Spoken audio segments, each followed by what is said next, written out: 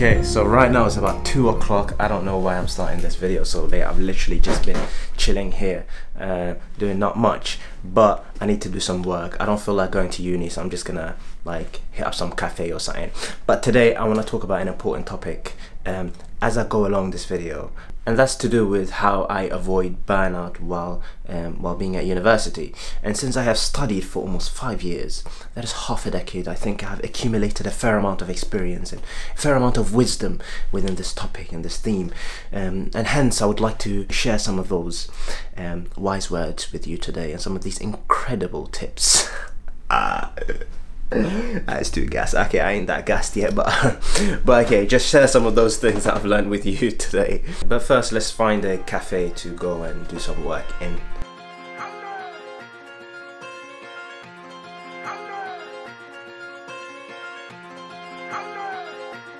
Is on the beat.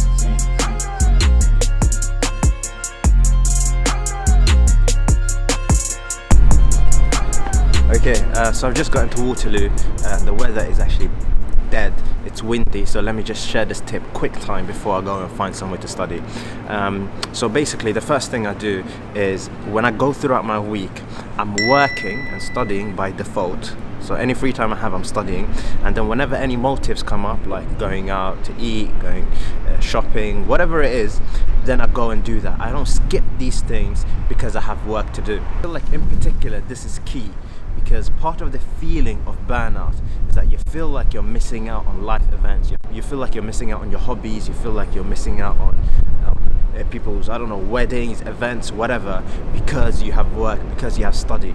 And so this kind of just relieves that feeling. Now the risk of this is that you take too many days off, you have too many chill days, and you're not doing enough work essentially. And the way to overcome that is you just need to have some self-awareness, or try and develop that and actually measure how much work you're doing. Sometimes I go a couple of weeks without doing anything that I enjoy and just studying, and some weeks I'm just doing bare stuff and I'm not studying that much.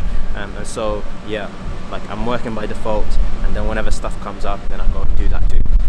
Yeah, that's the first tip. Okay, so but now let's just duck out of here because it's bare windy.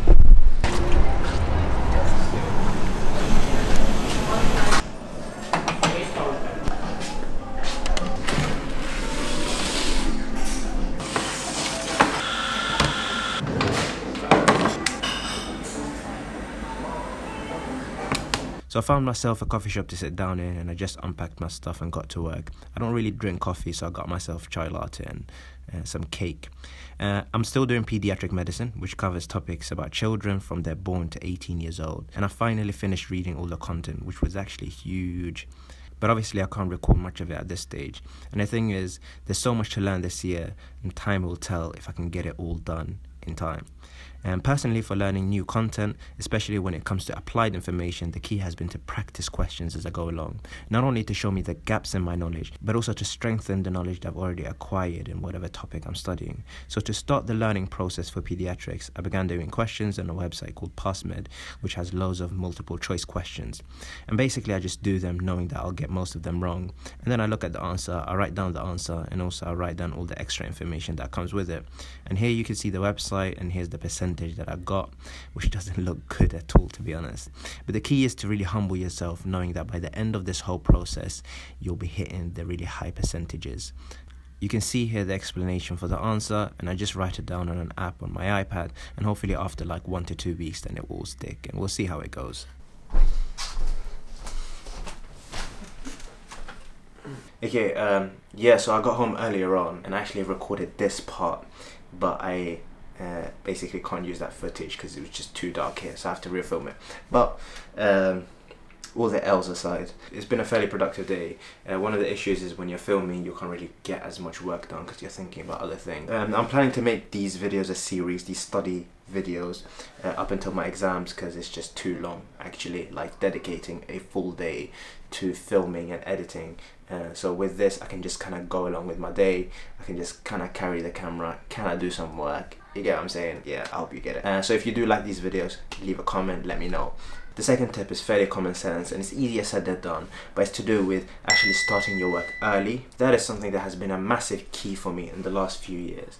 And the reason for this is that, number one, because you're spreading out all the work over a long period of time, it just gives some time for the information to sink in, to really marinate. And for me anyway, it just means that I don't have to be as focused all the time just for the information to stay. And the second thing is that half of all the stress and anxiety that comes with exams, for me anyway, is to do with whether I've covered all the content, whether I have enough time, and whether I've done everything within my hands in order to make sure that I know the content. And the second half is just really kind of making sure I bang it on the day, that I perform as needed.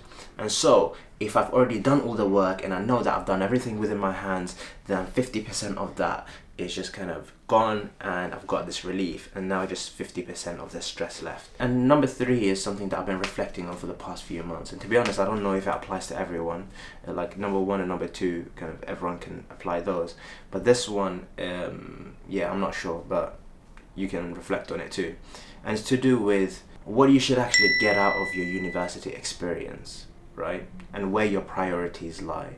And this is, again, I've been thinking about it because I've spent so long in uni. And I think that when you come in as a first year fresher, as a second year, for a lot of people, there's an academic focus. You want to hit like crazy grades because you've come out of A-levels and you've done well. Now you kind of want to keep that going. And so that becomes the primary focus and the primary priority. But is that how it should be?